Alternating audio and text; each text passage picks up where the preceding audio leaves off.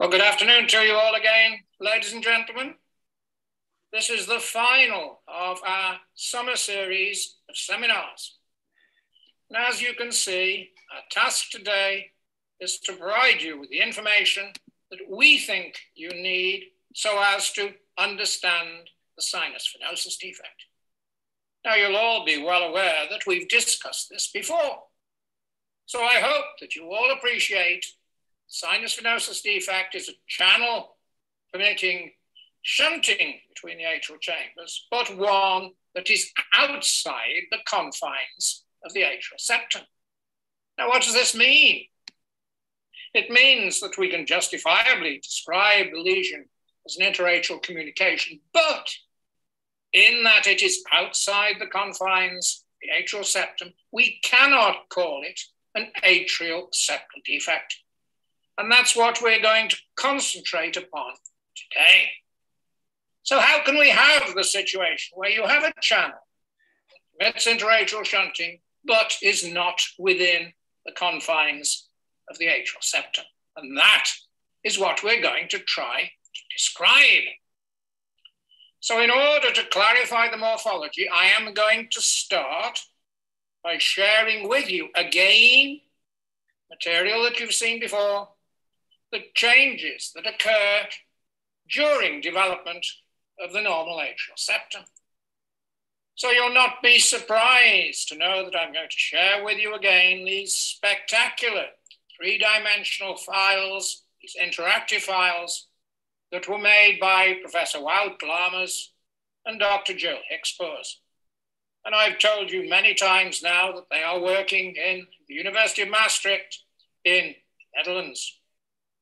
So this is a cutaway from one of their interactive PDF files. As you can see in the top left-hand corner, it's coming from a human embryo. CS by now, I hope you appreciate, means Carnegie stage. So this is stage 12. And at this stage, the embryo is just getting into the 5th week of development. So what I've done to make this picture from the interactive file is I've taken away the walls so that you can see what's going on within the cavities. So let me orientate you. Coming towards us there, we see the apical component of the developing left ventricle. And that is ballooning from the inlet component of the ventricular loop. So to your left hand, right side of the embryo, you see the ballooning apical component of the developing right ventricle. And then, continuing to the margins of the pericardial cavity, you see the outflow tract. Now, if we look behind the ventricular loop, you can see the body of the developing atrium. And I hope you all appreciate that at this stage, the atrial chamber is a common entity. It has not yet been septated. But our focus in this early part of development is going to be here upon the venous tributaries. And the venous tributaries are entering the atrial component through what we call the sinus horns. Now, you can't see it terribly well in this particular image because I'm showing it to you from the front. So let's turn the whole thing around, same embryo, and let's look at it from behind. And this is one of the beauties of the interactive files that have been developed by Wout and Jill. You can take them apart, put them back together. You can view them in any orientation you want. So here we're now looking at the same thing from behind. And now very nicely, you can see that common body of the atrium, which is the atrial component of the primary heart tube. You'll note that at this stage, it still has this small connection with the pharyngeal mesenchyme. And this is body stalk. We also call this the dorsal mesocardium. Now, the key point at this stage, Carnegie stage 12, is that the left sinus horn is still connected to the body of the developing atrium, as is the right sinus horn. And coming in to both sinus horns, we have the systemic venous tributaries. And there are three tributaries at this stage, the umbilical veins, vitelline veins, and then the cardinal veins that are draining the blood back from the embryo itself. Key point at this stage, they are bilaterally symmetrical. Now, this is Carnegie stage 12. There is a remarkable change that occurs by the time we can look at the next stage. 2 days have passed during human development, so now we're towards the middle of the 5th week of development, Carnegie stage 13. Again, we're looking at it from behind, but look what has happened to the systemic venous sinus. It has shifted, and now the systemic venous sinus is opening only into the right side of the initial atrial component of the primary heart tube. So now we can call this the developing right atrium. There you can see the left side. We can now call this the developing left atrium, but you will see the developing left atrium has now lost its connection with the left sinus horn. In fact, as I'm going to show you very shortly, the left sinus horn has incorporated itself within the developing left atrioventricular groove as the entirety systemic venous sinus shifts rightward so as to open into the right side, what initially was a common atrial cavity. Now, the atrial component itself has retained its connection to the pharyngeal mesenchyme, but in fact, that also has expanded. We're now showing it to you in pink, and this is an important structure. You've heard us mention it many times. This is the vestibular spine or the dorsal mesenchymal protrusion. So let's turn the whole thing around again and look at it from the front. Same stage, Carnegie stage 13, 35 days of development. This time I'm showing it to you in one of the episcopic data sets prepared by my very good friend, Tim Mohan. So there, nicely, you see the venous valves. And we can beautifully now see how opening into the venous valves, we have the opening of what will become the superior cable vein. There is the opening of what is destined to become the inferior cable vein. And now we can see the left sinus horn incorporated into the left atrioventricular junction. We can now see that with the rightward shift, the systemic venous sinus and its venous valves, the primary septum can begin to grow from the roof of the atrial component of the primary heart tube. And that is separating what will end up as the body of the right atrium from the body of the left atrium. And most of the body of the atrium will remain on the left side. But you can also see very nicely now how the left sinus horn is now separated from the developing left atrium. That was the arrangement, as I showed you in an episcopic data set. We can also show it to you in a histologic section. So this is from a slightly older embryo, but it's more or less the same stage of development. So this is one of the embryos from the Human Developmental Biology Resource housed at Newcastle University. It's a beautiful section. Your left hand, you can see the ballooning appendage of the right atrium, which is growing out from the body of the right atrium. But there again, you see the systemic venous sinus, which is confined within the venous valves. Beautifully now, you see how the left sinus horn has its own walls that are separate from those of the developing left atrium. And there, growing from the roof of the primary component of the atrium, we see the primary atrial septum, and there you see the vestibular spine.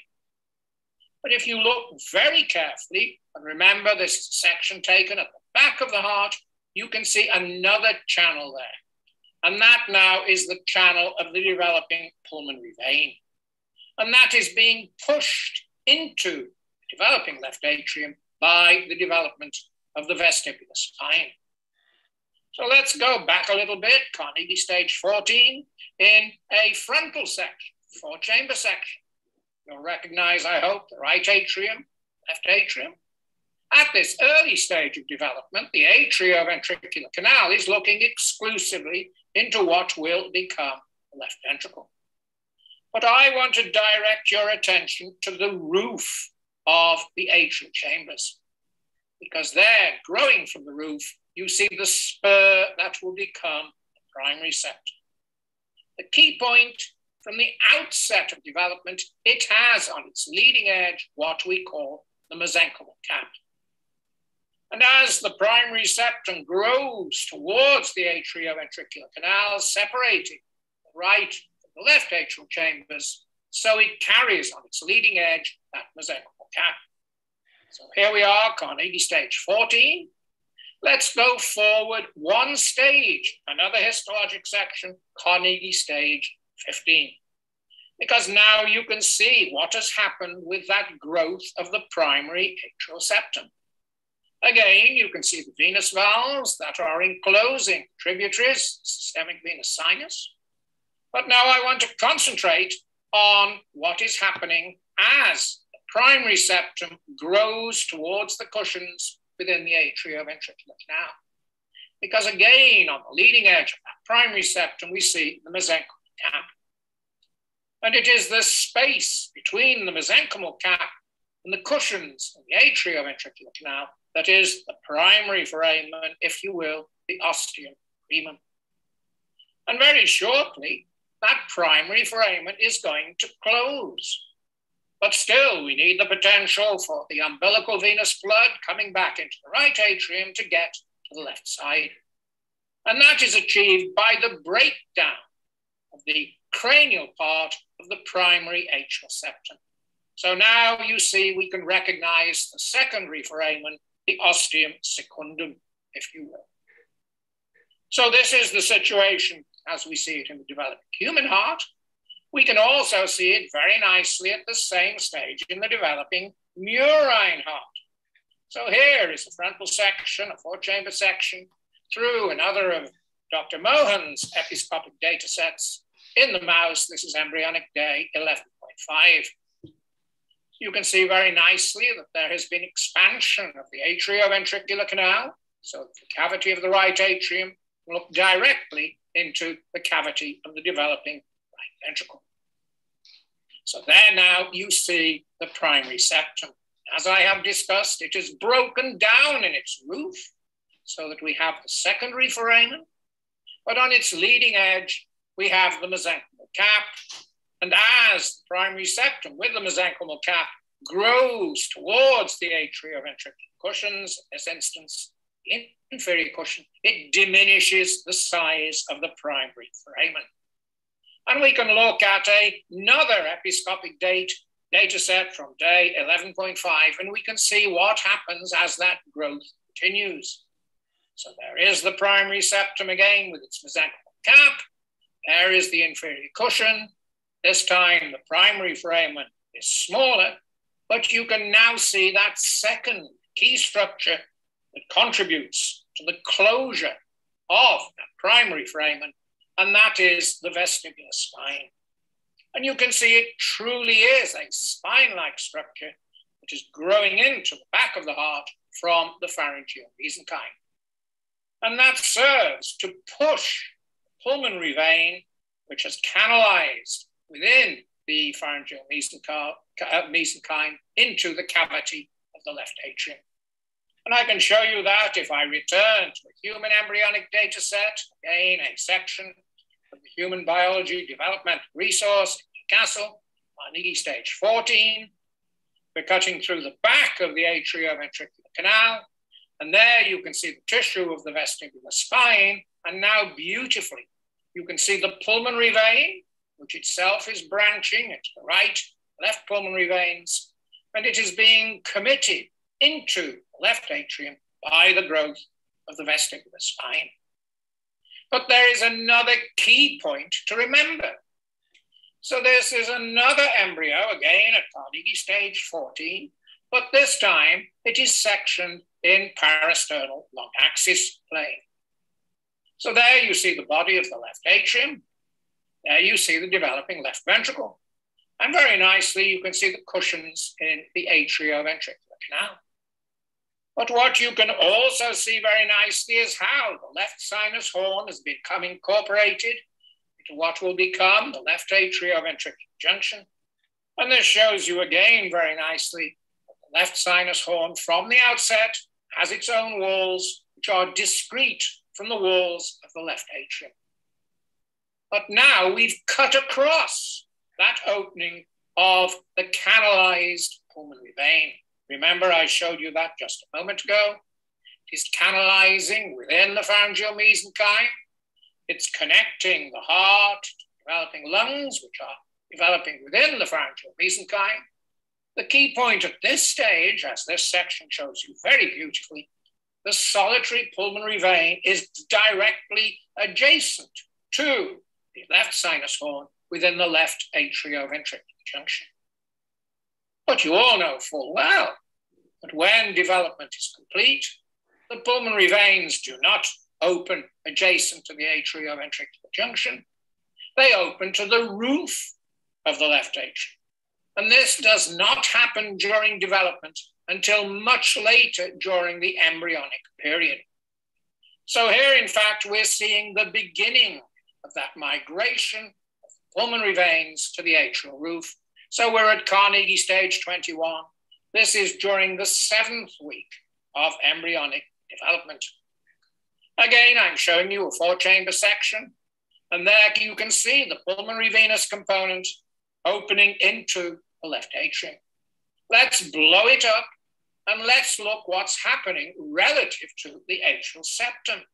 Because remember, we're trying to understand all of this in the context of why sinus venosus defect is not an atrial septal defect, but is an interatrial communication. So now this section shows us very beautifully the formation of the normal oval fossa. Again, you can see venous valves, and they are enclosing the systemic venous sinus.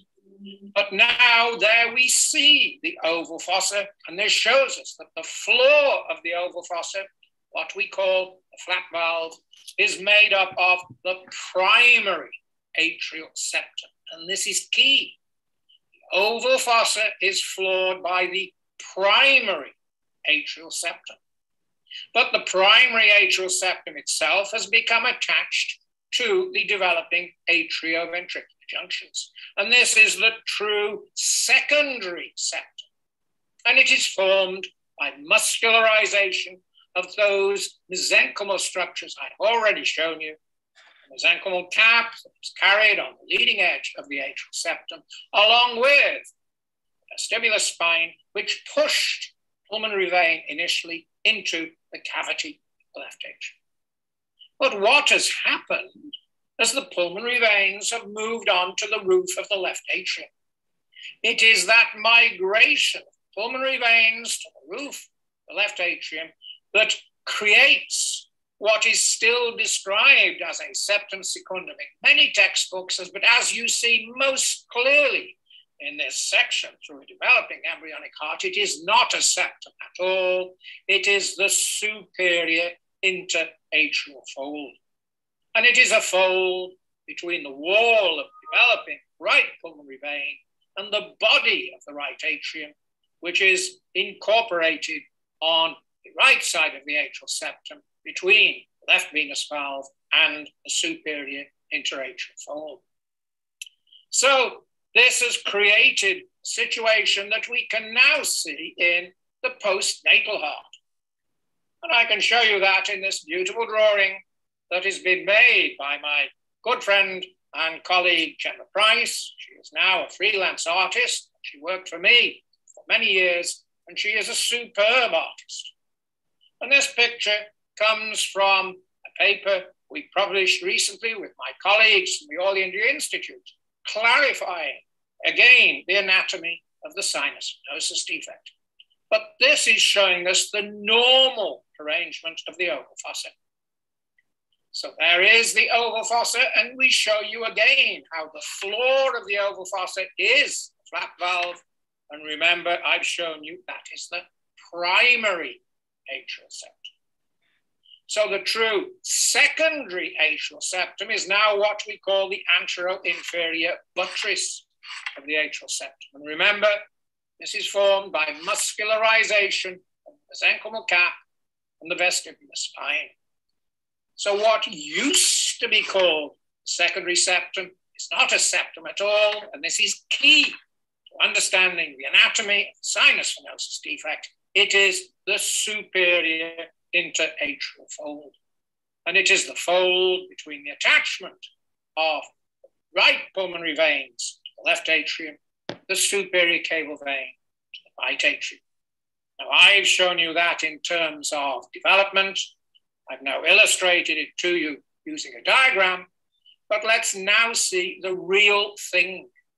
So what Diane is now going to do, she's going to show you with specimens, the anatomy of the oval fossa, these key points, the anteroinferior buttress, superior interatrial fold, and then Justin will use living data sets and will demonstrate using virtual dissection how you can now see the same features, the anteroinferior buttress, superior interatrial fold, the arrangement of the oval fossa using living human data sets.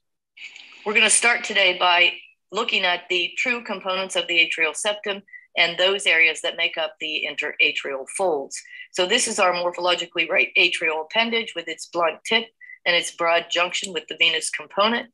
When we look inside of the atrium, here we can see the superior cable vein joining its roof and the inferior cable vein joining its floor. The systemic venous sinus is a very smooth area, as is the right atrial vestibule, which extends between the distal extent of the pectinate muscles and the hinge point of the tricuspid valve.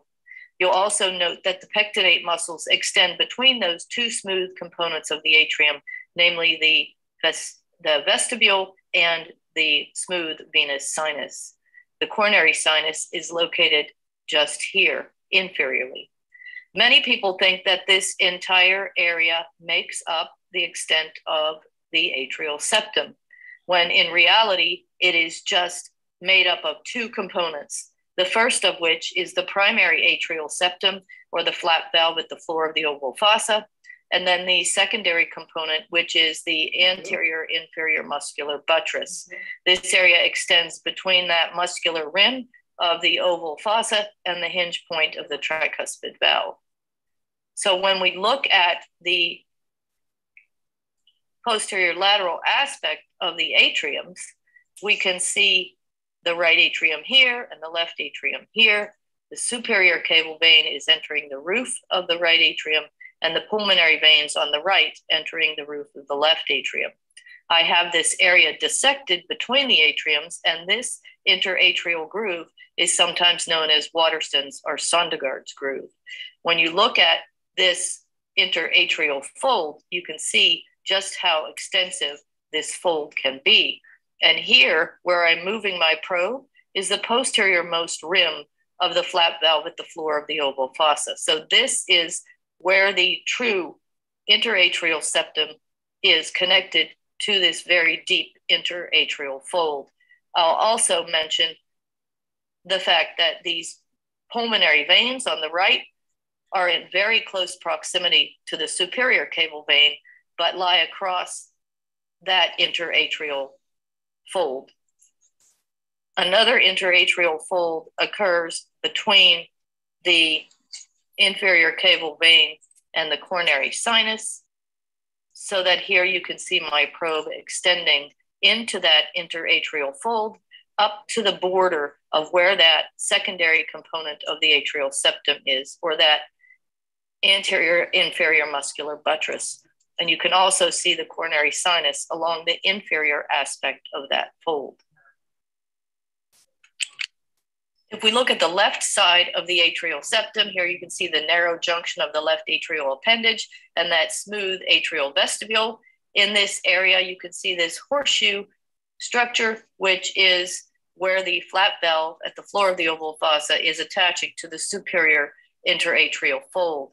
Here I have my probe through this probe patent oval foramen, and you can see the extent of the atrial septum here where I'm moving my probe, and that this opening is more of a tunnel than a true hole.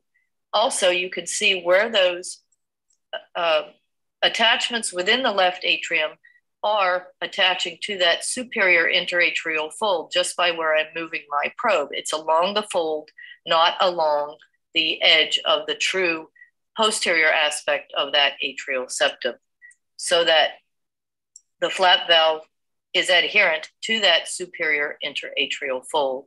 And here you can see the right pulmonary veins entering the roof of the left atrium.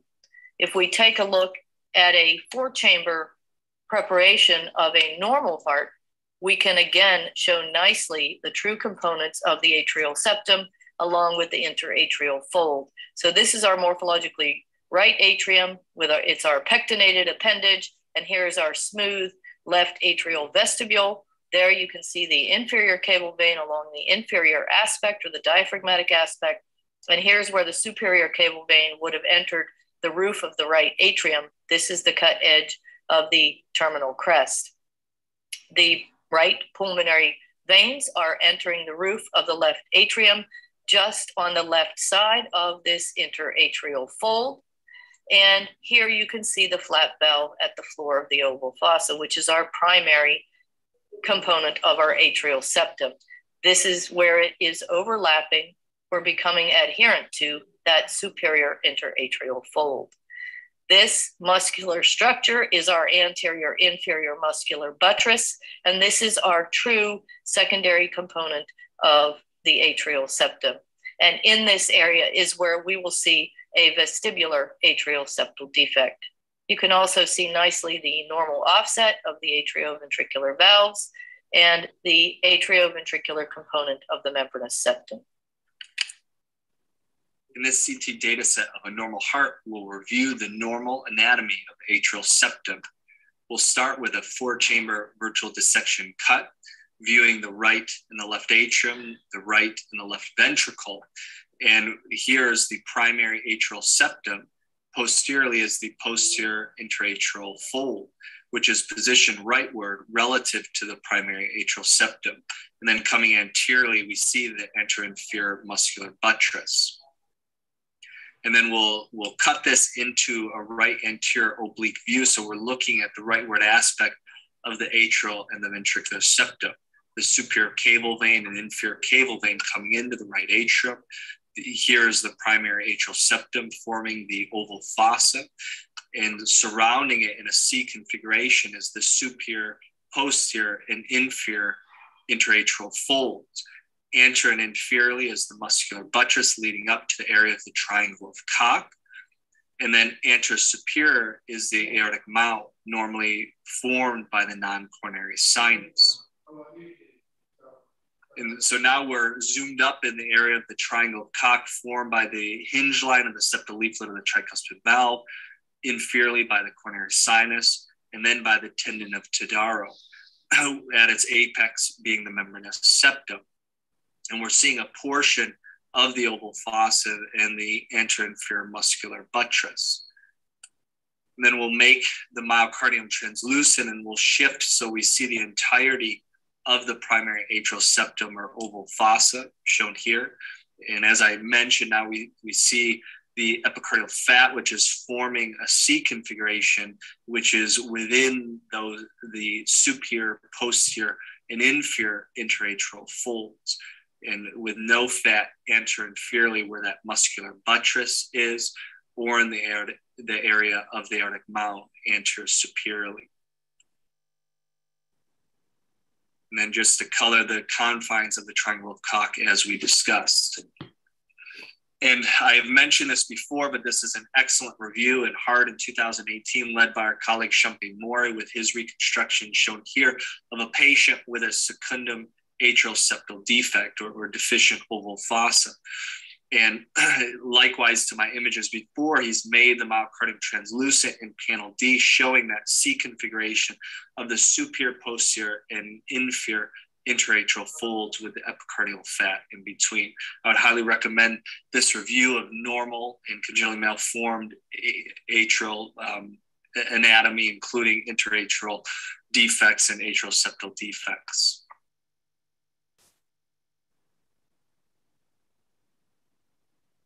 So before we get on to the sinus venosus defect, let's pause for a moment And let's put that development and that anatomy that we've now seen shown using specimens, using living data sets, let's put that into the context of true atrial septal defects. Because by now, I hope you appreciate that we can have true atrial septal defects produced by two mechanisms, either by deficiencies of the flap valve, and remember the flap valve is the primary septum, or by holes within the antero-inferior buttress. And remember, the antero-inferior buttress is formed by muscularization, the mesenchymal cap, and the vestibular spine. So these problems produce deficiency of the primary septum, the oval fossa defect. It is an ostium secundum defect, but remember it's due to deficiency of the primary atrial septum, or the vestibular defect, and that is a problem with formation of the antero-inferior buttress. And to illustrate this again, I'm going to ask Diane to show you some specimens, first illustrating the fossa defect, and then illustrating the features of the vestibular defect, much rarer, but once you know what it is, it's possible for you to diagnose it. So Diane now will show us the specimens.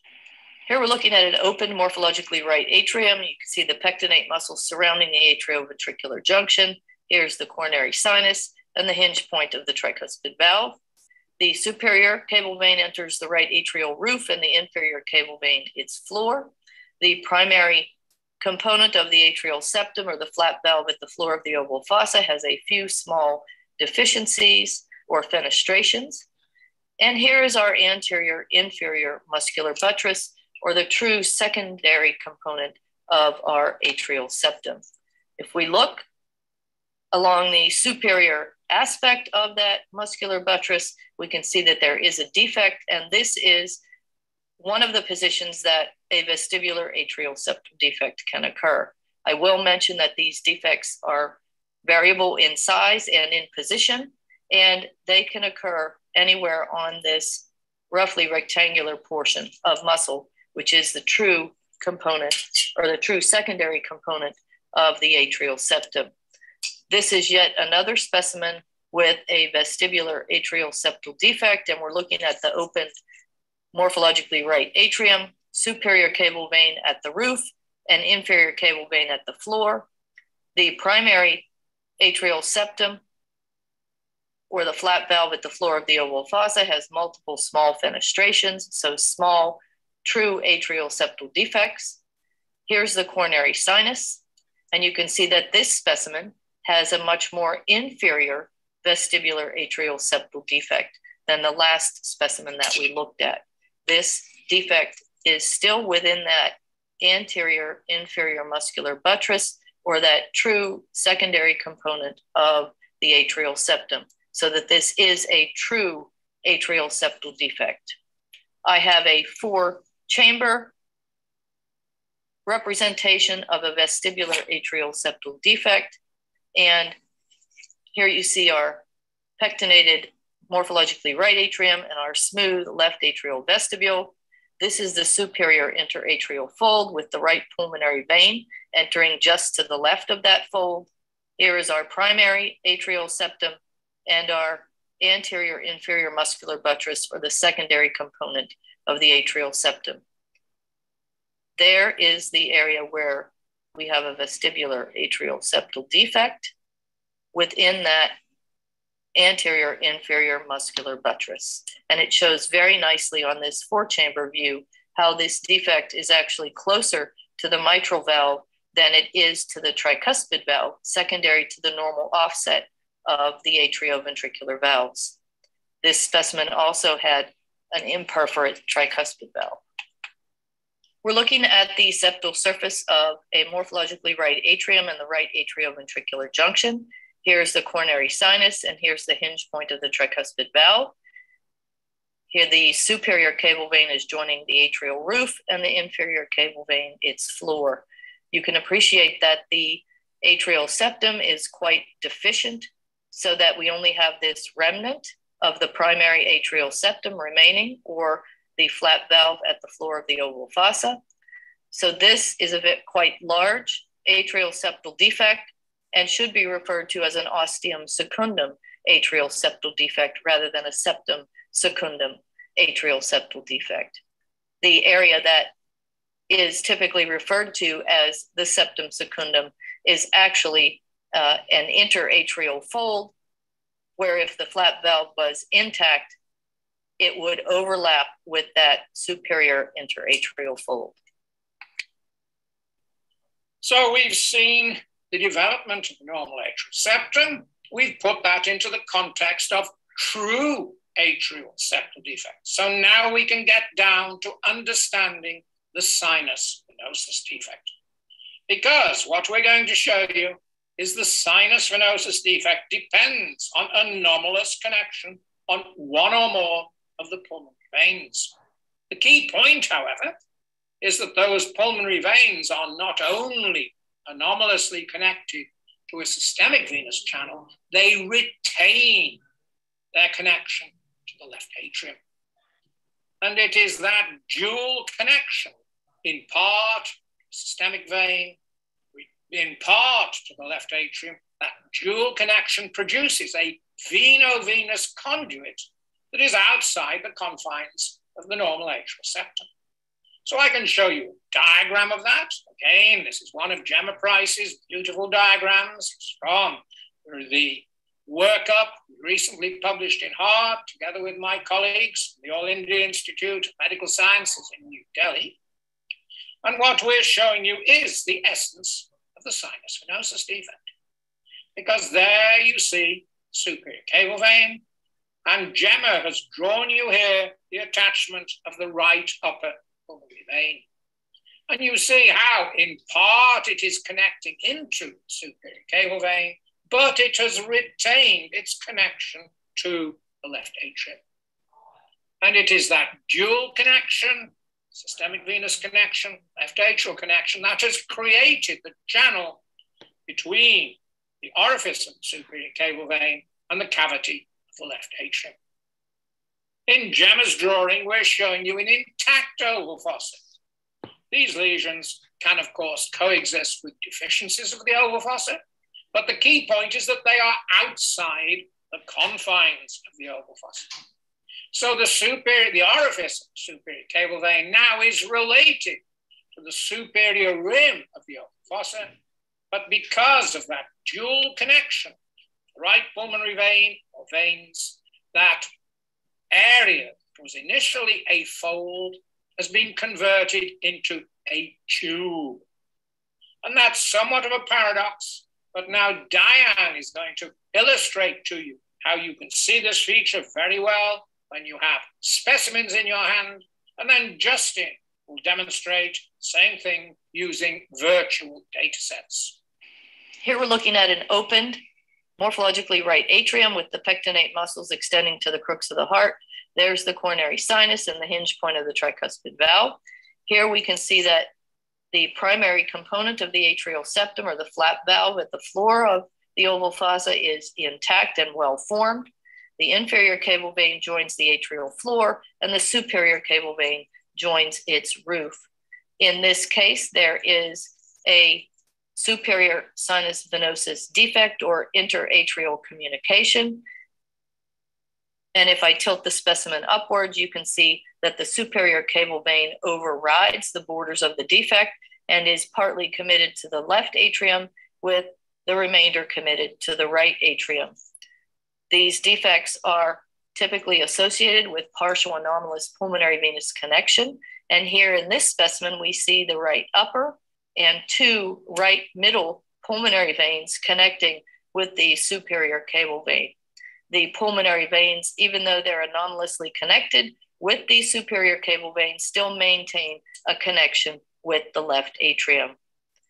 With superior and inferior sinus venosus defects, these are outside the confines of the true atrial septum. And in this specimen, you can see that I can dissect through that superior interatrial fold that lies between the inferior border of the superior sinus venosus defect and the true components of the atrial septum. so that this is a fibrofatty tissue plane that represents that superior interatrial fold.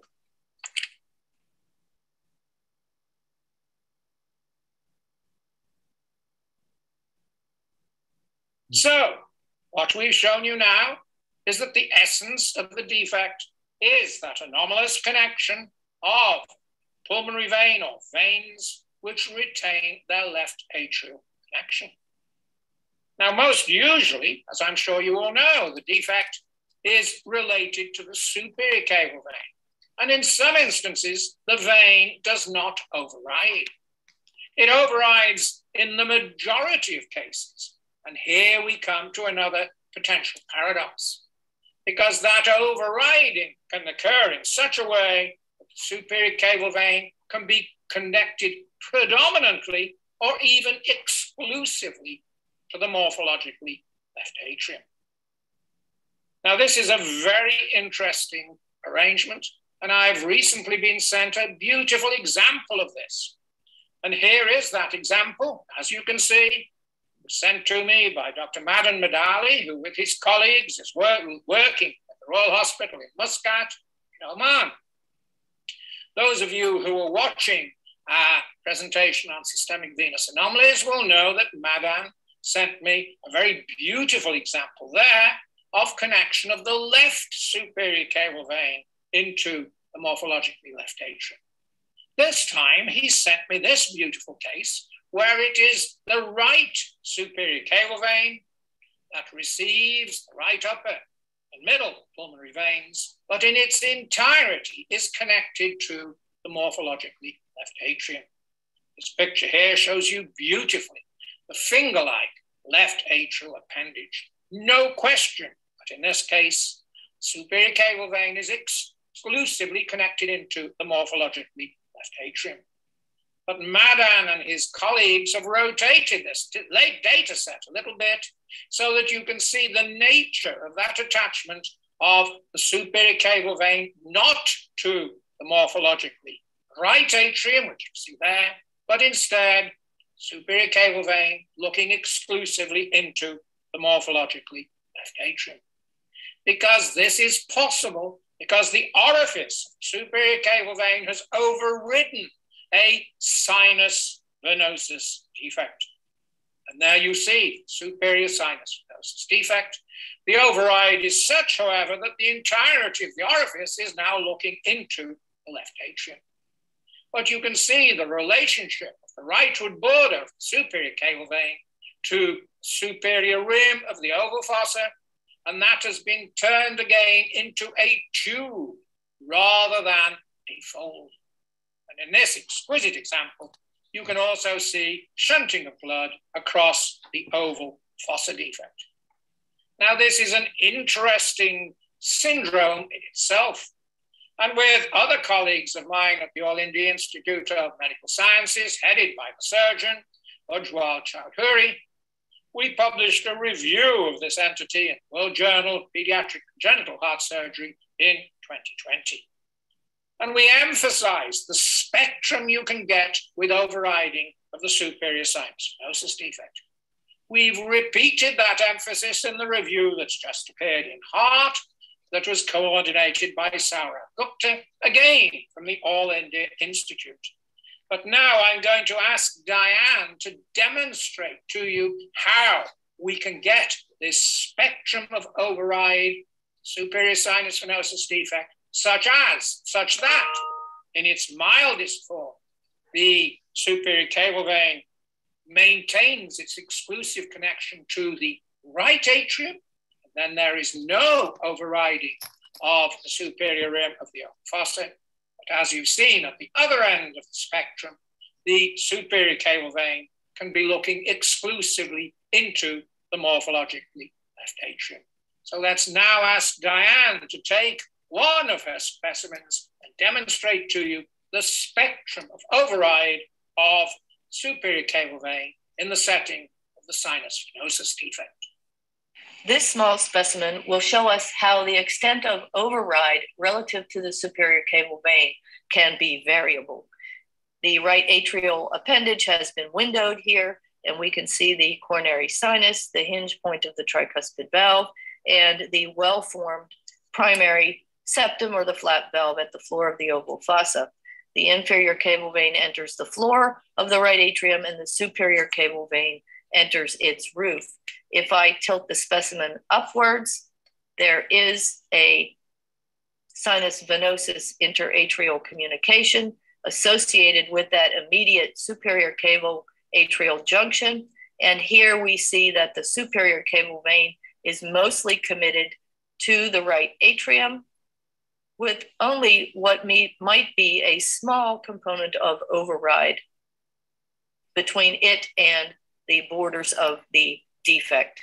Also, I'd like to point out that this area is that fibrofatty conduit that makes up the superior interatrial fold between the borders of the sinus venosus defect and the borders of the true atrial septum.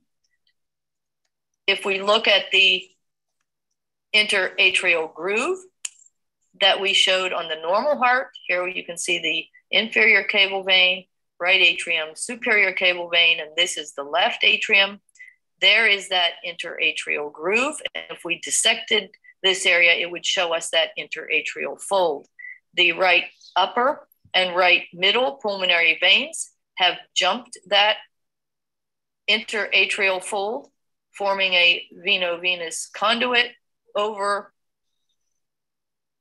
the fold, and now communicate with the right atrium across that sinus venosus interatrial communication. They still maintain their connection with the left atrium, and the right lower pulmonary vein drains normally into the left atrium.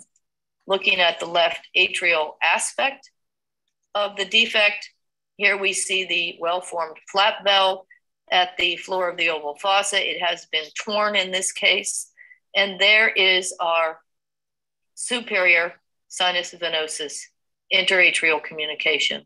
Some might refer to this as an intermediate type of sinus venosus interatrial communication.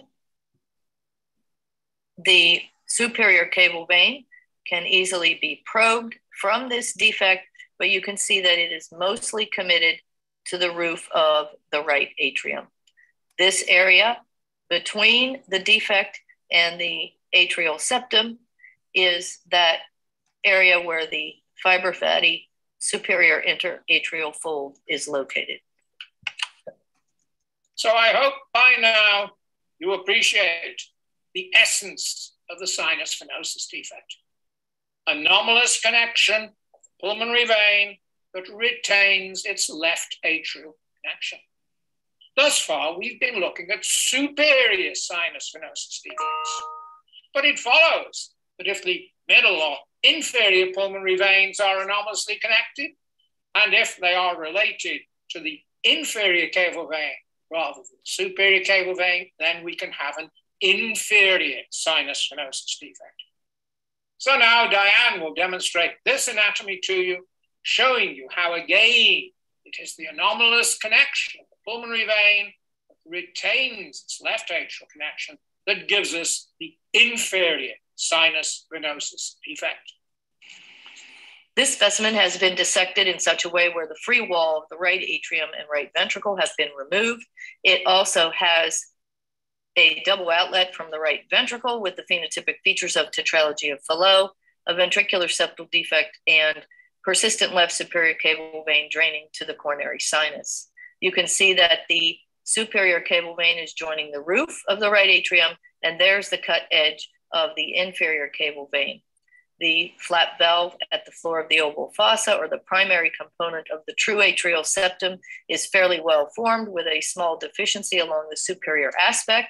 And you can see that rim of muscle inferior to the oval fossa and between what is the inferior sinus venosus defect. And this bar of muscle effectively represents the body of the right atrium. The lungs have been unfortunately removed, but you can see where the right middle and right lower pulmonary veins anomalously drained to the inferior caval vein, but still maintain some connection with the left atrium, which is where my probe is extending into at this point. If I tilt the specimen upwards, you can see that the inferior caval vein in part is committed to the right atrium and in part overrides this bar of muscle and is partly committed to the left atrium. The pulmonary veins still maintain some connection with the left atrium, but are anomalously connected to the inferior caval vein. So we've shown you the significance of the site of the pulmonary venous connection. When it is the upper pulmonary veins that are connected to a venous channel, we have the superior sinus venosus defect because they connect to the superior caval vein. When it is the lower pulmonary veins connecting to the inferior caval vein, we have the inferior sinus venosus defect. You won't be surprised, of course, to know that we can have intermediate forms if it is the middle pulmonary vein that is connected, and that can be connected to the back wall of the morphologically right atrium. And you also won't be surprised to find that if all of the pulmonary veins have an anomalous connection to the systemic venous sinus, then the presence of sinus venosus defect set the scene for totally anomalous systemic venous connection. So what do we need to know to understand the sinus venosus defect? I hope we've now persuaded you. The key feature to understand this lesion is anomalous connection of the pulmonary vein or veins. That anomalous connection is to a systemic venous channel, but the essential feature is that the pulmonary vein or veins retain its or their left atrial connection. And it is this feature that gives us that veno-venous conduit that is outside the confines of the atrial septum. So giving us a lesion that is not an atrial septal defect, but a lesion that does permit interatrial shunting, sinus venosus defect, sinus venosus interatrial communication.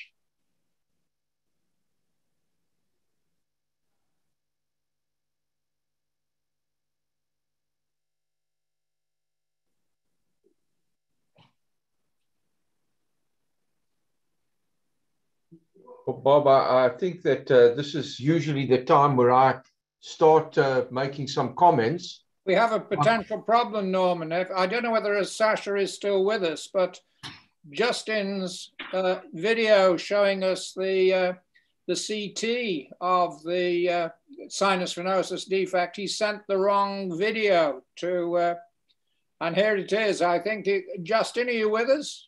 Yeah, if it's okay, I will narrate this live and show you the video. So I apologize. As Professor Anderson said, I must have sent the wrong video.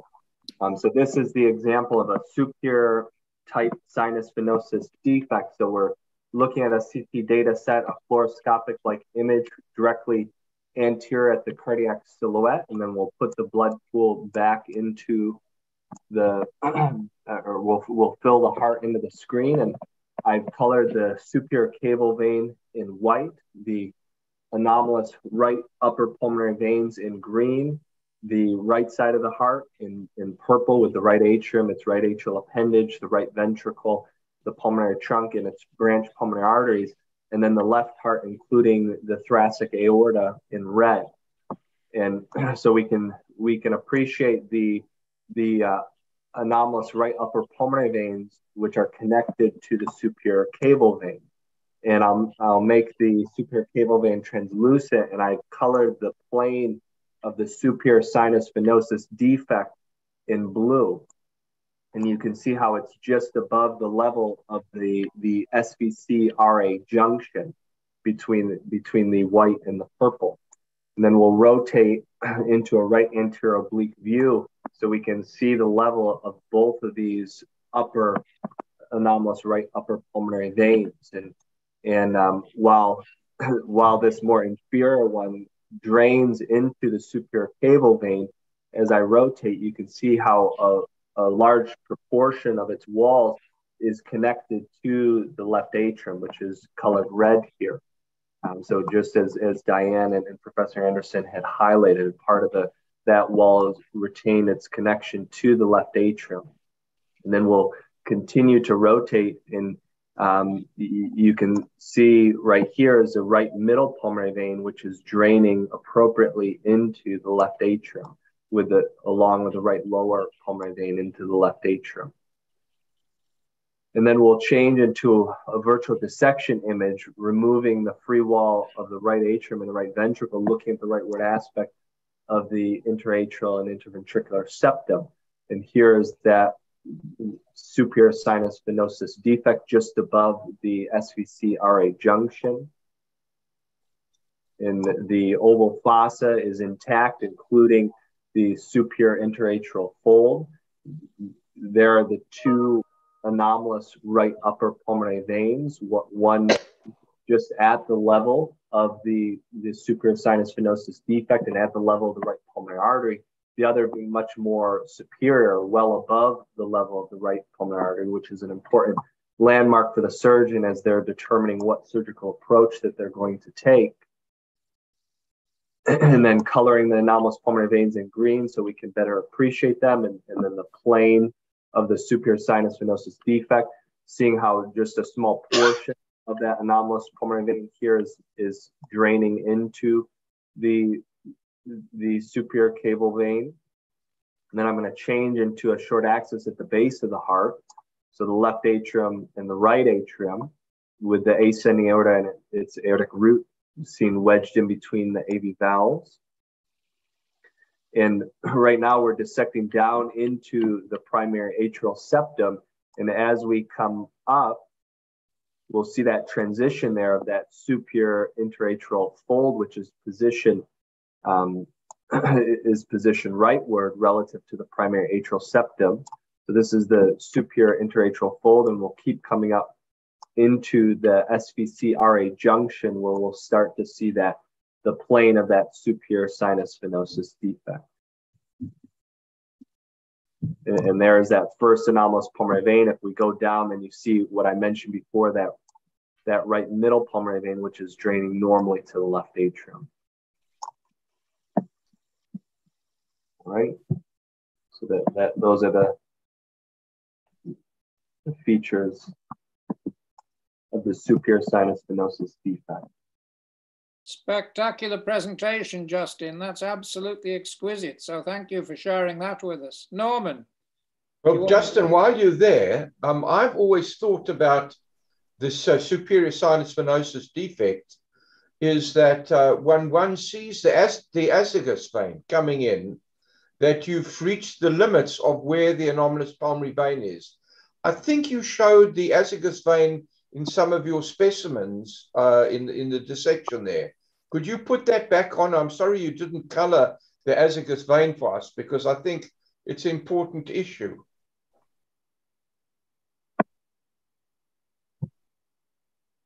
Okay. Can you do it? Yeah, I'm trying to. Okay. So while we're doing that, Bob, let me just ask you this question. Okay, where's the azygos vein now?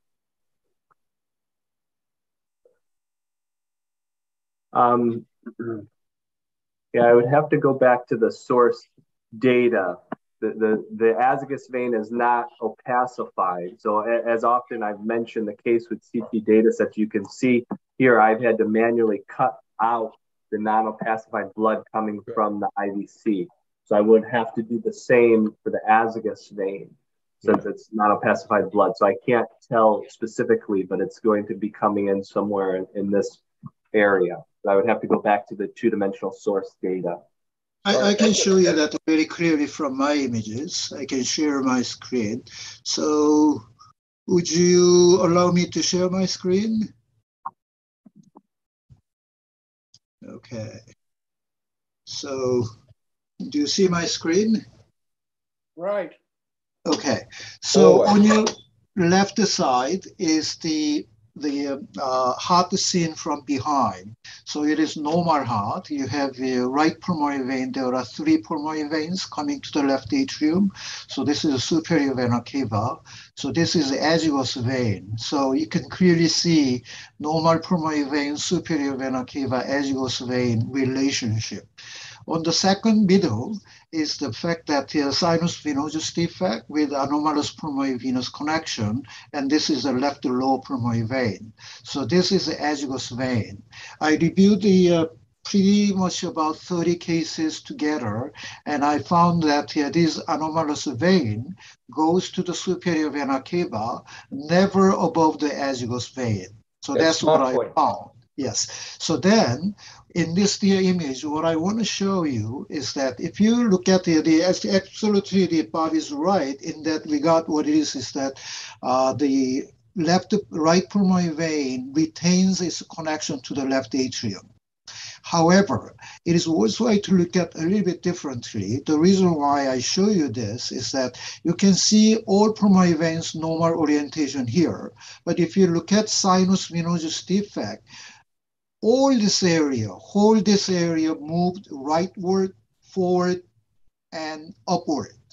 And so that this part of the normal left atrium has abnormal relationship with the superior vena cava.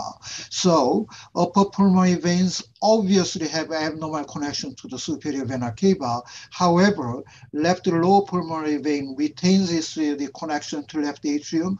But however, position itself is not absolutely normal.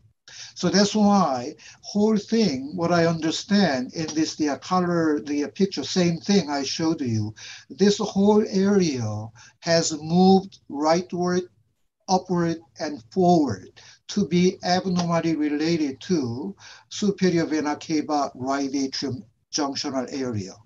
So in that regard, I you to talk about the caval veins, June, but that's a beautiful presentation. I think the point you make is a very good one. The interesting thing, have you seen any, whereas in the one I showed you, the superior caval vein is connected to the left atrium, because presumably... So that I want to discuss with you too. So okay. If they show you the next slide. So this is the 3 different cases of sinus venosus defect shown in a similar way.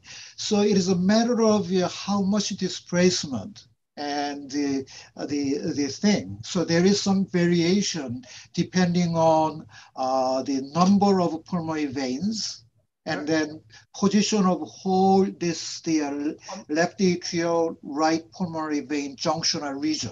So in some sense that the whole area is pulled upward, forward, and the rightward.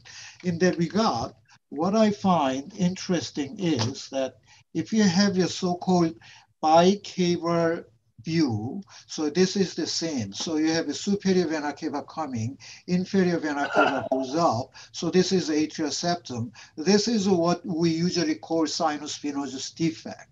Okay, so and then in actual view, surprisingly, it is not easy to find out. What I want to emphasize here is that actually the superior vena cava down to here is always normal. And then this is a whole area actually is left atrium pulmonary vein complex. And then question is that in this location, what is the definition of superior vena cava? Is it the posterior wall of superior vena cava, or is it the superior wall of displaced pulmonary vein left atrium? Okay, so then the question is that if anyone thinks that this is the posterior wall of superior vena cava, and then they will say superior vena cava overrides. But however, if my understanding is this is actually not superior vena cava, but displaced part of left atrium pulmonary vein complex. And then there is no overriding, right? So this concept is clinically important. The reason why it is that if you look at the normal bicaval view, in that area, atrial septum is not flat. So this is a sort of posterior part of limbus of fossa vallis. It is oblique. If you have a defect here, superior vena cava simply overrides. So like the perimembranous VSD, you have a degree of overriding of aortic valve is very similar passion. So the reason why this concept is important is the fact that, so this is the superior vena cava, the sinus venosus defect. As you can see, if you see this, there is no malalignment of superior vena cava. Simply there is a hole, but one may feel that there is overriding. Okay, so then having said that, so this is the case, the clinical case. You have a big sinus venosus defect seen from the right atrial side. You have multiple pulmonary veins here. Here again, this is right pulmonary artery. This is a left atrium pulmonary vein complex. Defect is rather high. And then again, superior vena cava posterior wall is aligned in the lower part of the atrial septal plane. So that has the impact in the clinical management using stent now. So what it is that superior vena cava is here. This is open right atrium. Stent is passed from the superior vena cava into the right atrium. Okay, then if you look at that from the left atrial side, that stent from the superior vena cava passed into the right atrium, leaving the defect completely into the left atrial side, allowing anomalously connected right upper pulmonary vein now effectively draining into the left atrium.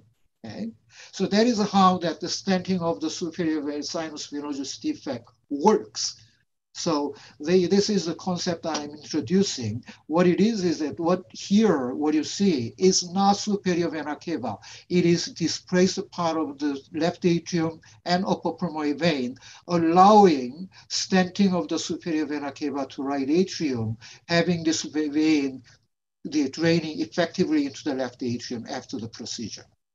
But I mean, that's exactly what we've just been saying. Yes, exactly. Yes, yeah. But what I'm emphasizing is that sinus venosus defect is, as you clearly mentioned, venous conduit problem. Absolutely. Is it the problem of the superior vena cava, or is it the problem of the left atrium pulmonary vein? And I think of both, but absolutely. In the effectively more so is that abnormal location of the upper part of the left atrium and of the joining pulmonary veins. But okay. Not necessarily the left atrium, because it's the pulmonary vein. Oh yeah, yeah, I agree with you. Yes, I agree with you. But the superior vena cava is more actually in the normal location than what we have to get you to talk English and not Latin. Yes, superior caval vein, yes. But indeed, I mean, your pictures are beautiful, and they are a perfect match to everything that we've seen today. These pictures of the stent are quite exquisite and showing, as you say, but do you think if the caval vein is predominantly committed to the left atrium, as that case I showed from Madan Madali? Yeah, I think that there are exceptions always. That's the problem we have. But if I look at the almost 30 cases reviewed, superior vena cava surprisingly in the normal location. Abnormal location is actually the pulmonary veins. But do you think that in the case like Madan showed, if you put a stent in, you could shift the caval vein so that it then opened into the right atrium? Absolutely. I looked at this very carefully because that is very interesting, because that then the one question remaining for proper understanding is that whether posterior wall of the superior vena cava is actually located back, or the interatrial septum, below the defect, actually is shifted into the right atrium. So, but however, effectively that if you pass the stent from the superior vena cava through that opening and then push the atrial septum backward and place the lower tip of your stent into the right atrium, treatment is done. Yes. But then the interventionist has to know exactly what he or she is doing. So that's why that this 3D printed model is very, very helpful for them to understand. Yes. So is this a simulated 3D model that you're showing us? Yeah. So it's not. So actually, this is Lee Benson did the actual stenting on the patient. Yes. So this is the pre-operative assessment. There is a paper in the literature now by, I can't remember exactly who the authors are. It was published, I think, in Cardiology in the Young, about interventional treatment of sinus venosus ASDs. No, This may wash out your mouth with carbolic. Yes, no, I understand that, Bob, because I was going to ask you that question, but let me finish my statement first. That it can be, with three-dimensional modeling, they are looking at some of these defects that are actually amenable to stenting for closure, including maybe redirecting the superior cava through a stent into the body of the right atrium. Well, isn't that what June has just shown us? That's correct. Right. So one clinical pitfall here is that actually more important is whether this anomalous vein is connected to the posterior or posterolateral wall of the superior vena cava, or is really lateral wall of the superior vena cava, or even a little bit anterior. If it is really the lateral wall of the superior vena cava, even anterior, and then this stent we're going to close that pulmonary vein. So that the kind of the location of the pulmonary vein, whether it is in the 6 o'clock position or 7 o'clock position, 10 o'clock position, that actually has a very important clinical implication.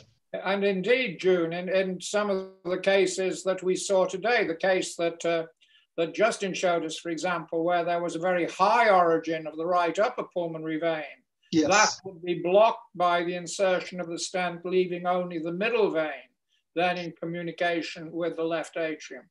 Yeah, that is true. But however, interventionists really might want to have a little bit of a smaller stent, leaving some space behind. And then that upper pulmonary vein still is able to drain to the left atrium after the stent placement. It's all matters that the availability of the superior vena cava, yes, space.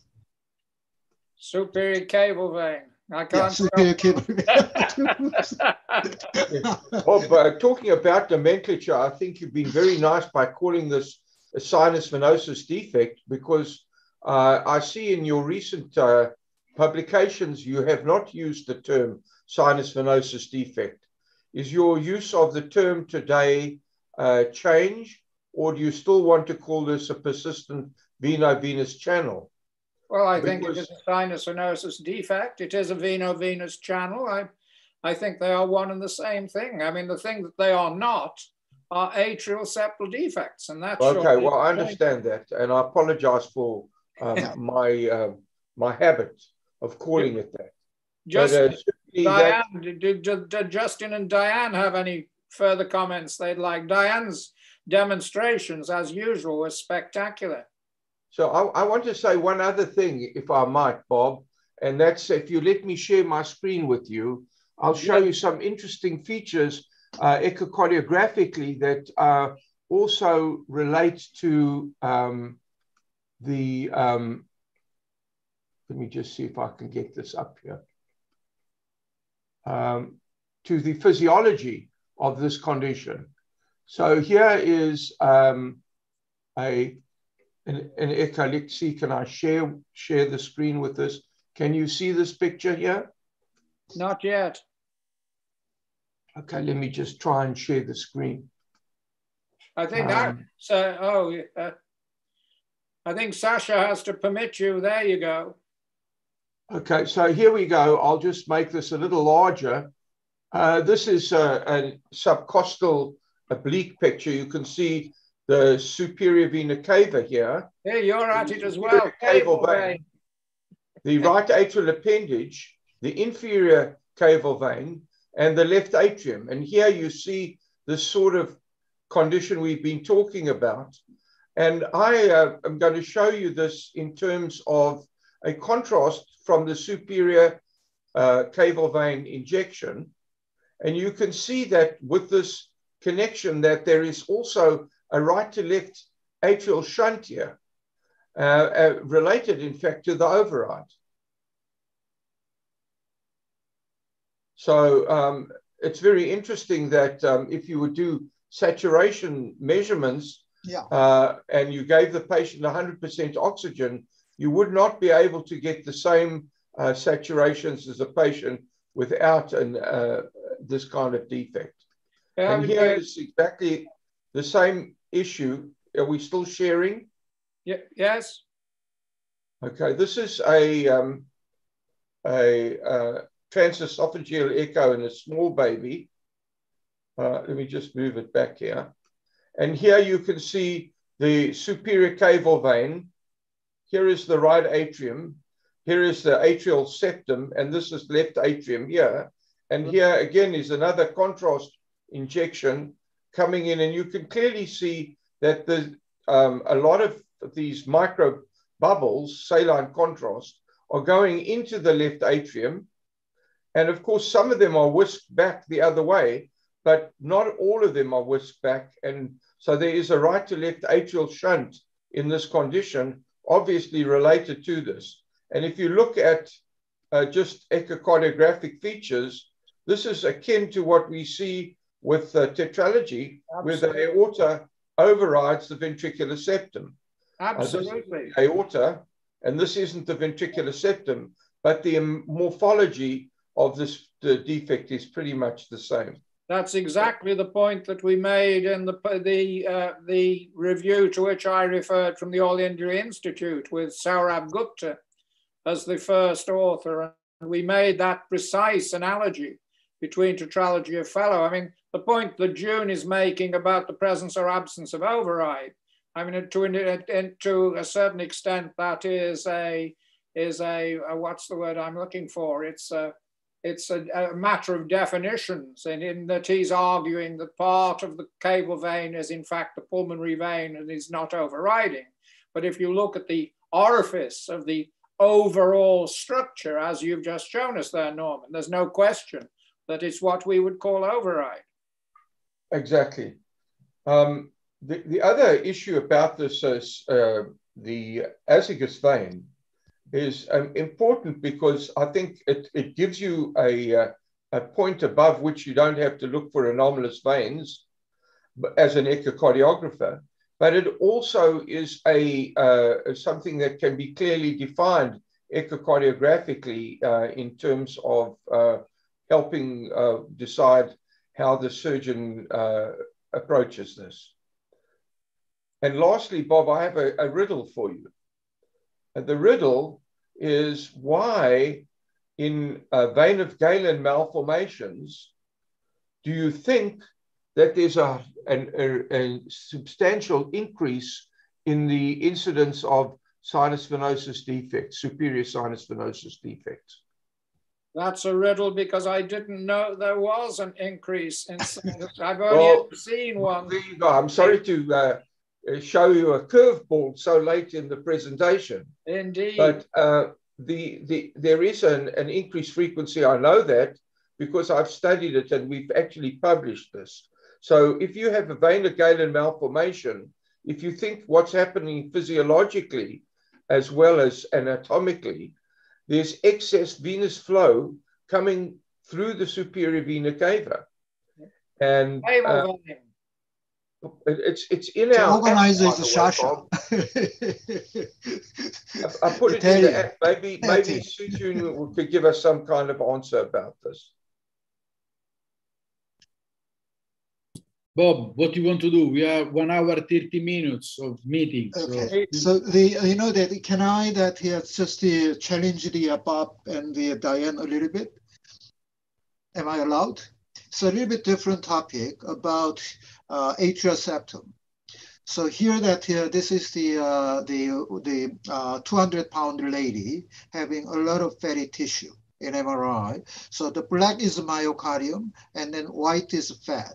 So you can see that here it's huge epicardial fat, pericardial fat, and then showing the 2 layers of pericardium very, very nicely. So what I'm showing you here is that, so you have the fat in the so-called superior limbus of fossa ovalis, and then that extends down here. Okay, and then also here that in the a little bit lower view, you see that fossa ovalis, and you have your myocardium and fat in the middle. The reason why you don't want to say that is atrial septum is the fact that this, right? Correct. Correct. So then my question is then going backward. So this is your antero-inferior buttress. But right? not entirely, because the bottom part is the inferior pyramidal space that is full of fat. Yeah. So what it is that this is the area of the extension of anterior inferior buttress, Correct. which normally has the fat tissue too. So then, this area? This area should not be into should be into atrial septum, while this is not. No, that would, but that's not strictly true, June, because what you are showing there is areas that during neonatal and infant life do not have any fat. And what you are showing there is the replacement of the fibrous tissue by fat that separates the mesenchymal cap from the vestibular spine. And then the lowermost part of that is the fat that is always present in the inferior pyramidal space. So it's only the top part, the ring that you are showing us, that is the buttress, and that is the fat replacing the fibrous tissue that initially has to be present as I showed in my presentation, as the vestibular spine joins together with mesenchymal cap and then muscularizes to form the buttress. But if I do the MRI, I'm very convinced this whole area between the lower part of the oval fossa to the atrioventricular valve, there is a fat layer. It's not embryologically, you may say there is difference, but however, anatomically, though, in terms of layers, there is no difference in the superior part of the limbus and inferior part of the limbus at all. Absolutely, there's a difference, because the inferior part is formed by muscularization of... Oh yeah, so that's not, I'm not arguing. What I mean is that postnatal. So as that muscularizes, it forms a second septum. In terms of the postnatal anatomical fact, there is no difference. And so that's why. You're missing the point, June, because the bottom part is the inferior pyramidal space. And then in the middle part, if you look at it during neonatal life, which I have done, and when you stain that, which we've done on many occasions, there is no fat present in neonatal life.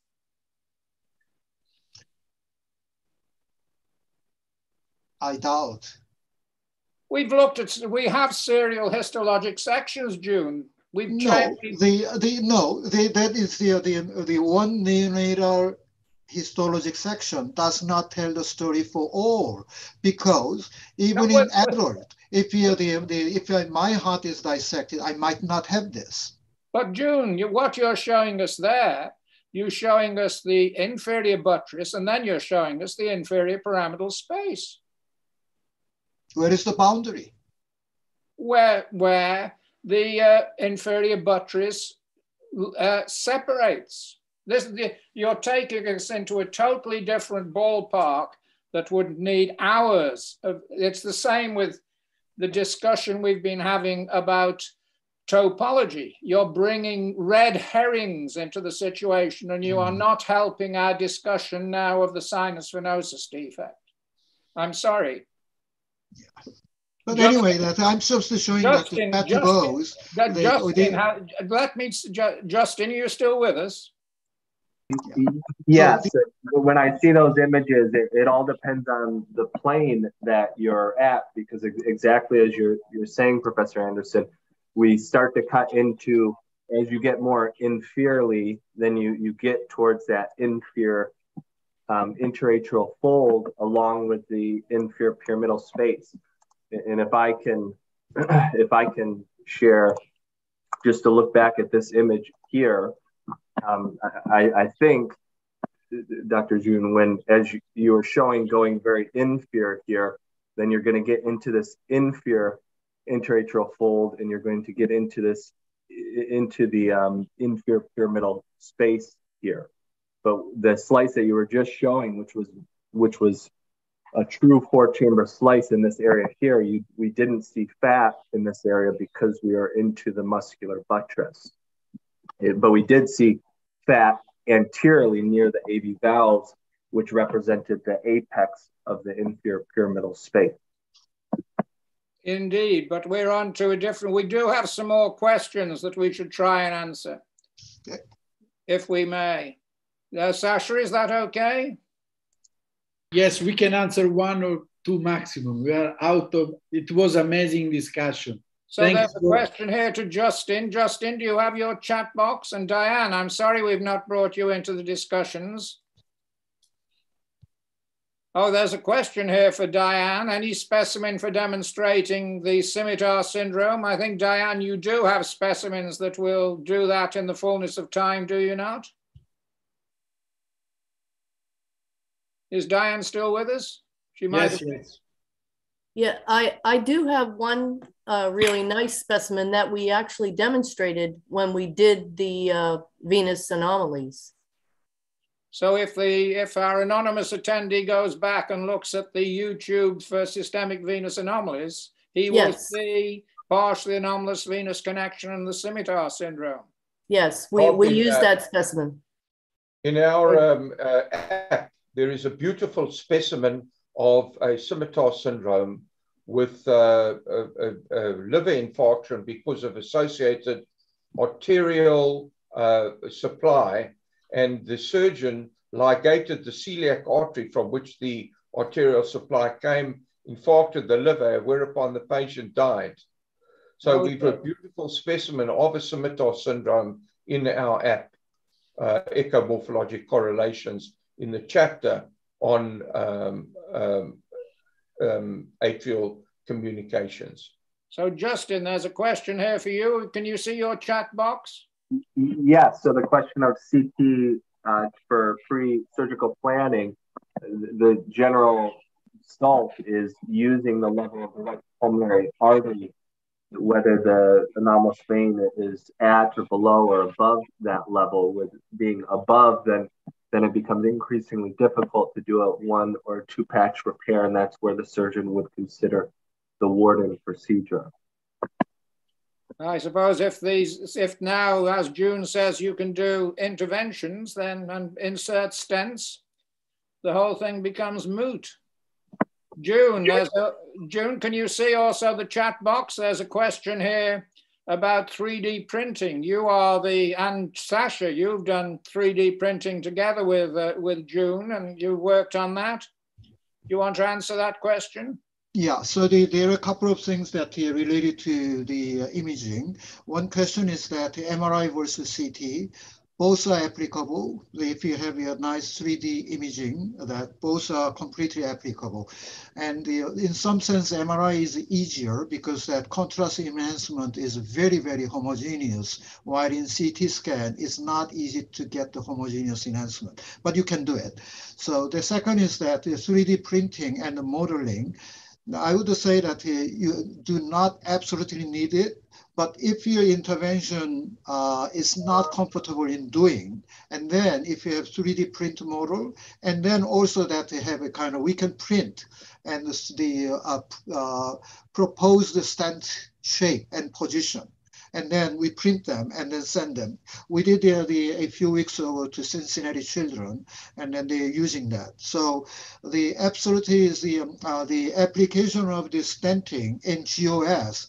I would say they are doing a stenting in more than 70% of the cases, while here in Toronto, we are really doing more cases. And then with the 3D printing and modeling, better understanding of all we are talking about, absolutely, there will be increased number of stent placement. Yes. So, Sasha, Yes. Where the YouTube channel where Hussein Nofal can find these lectures? Yes, there is a section dedicated to Anderson series, so they can check for this type of presentation. But it is the Congenital Heart Academy YouTube channel? Yes, it's dedicated to this. We are going to have 10,000 people on as attendees, so very good. So, and the final question, how do we call the different defects? We do not call them atrial septal defects. So the only atrial septal defects are the oval fossa defects, the vestibular defects, and then we have sinus venosus defects, we have coronary sinus defects, and we have atrioventricular septal defects of the ostium primum type. So I think, Sasha, that completes our session for today. Thanks to everybody for taking part. June, thank you for your comments. We are all moving in the same direction. Thank you, Norman. Diane, great dissections again. And Justin, thank you for, maybe you need to send Sasha the correct video so he can put that, he can insert that into the part to go on the YouTube channel. Of course. Is that possible, Sasha? Yes, of course. So, Justin, can you do that? Yes, once I return from my quarantine. Indeed, and I hope everybody recovers rapidly from COVID. Bob, could you please introduce the next session for after the summer, or with the new date, with the new things? Thank you. Indeed. So what we are discussing with Justin has a very big schedule. So we're going to try to switch to Thursdays.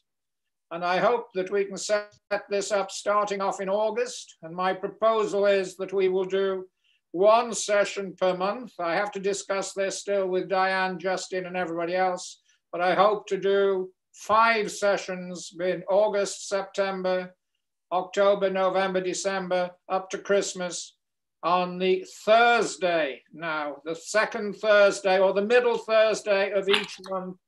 And we'll start that in August, and we will advertise the topics as we agree that. I don't know whether you can see my screen, but this is the reference for the viewers still of the sinus venosus defect anatomic variance and transcatheter closure feasibility from the group in Texas. And it's good that they don't call, they correctly also call it a sinus venosus defect. Correct. So. Thank you very much to everybody. I see you soon. Thank you. Okay. Thank you very much. Goodbye. Bye. June, nice Thank seeing you, Justin. Bye, Diane. See you soon. Bye. Norman, we'll Bye, see you soon. all. Very well. So we will see soon with a new appointment with Congenital Heart Academy, and we are supporting a lot of activity all around the world. So we are very happy. Of course, the series from Professor Anderson, Professor Sieberman, and Meryl Cohen are the most successful. So, and we continue also with the fetal series. And thanks a lot, and see all of you as soon as possible. Bye. Bye. Bye. Have a good weekend. You too.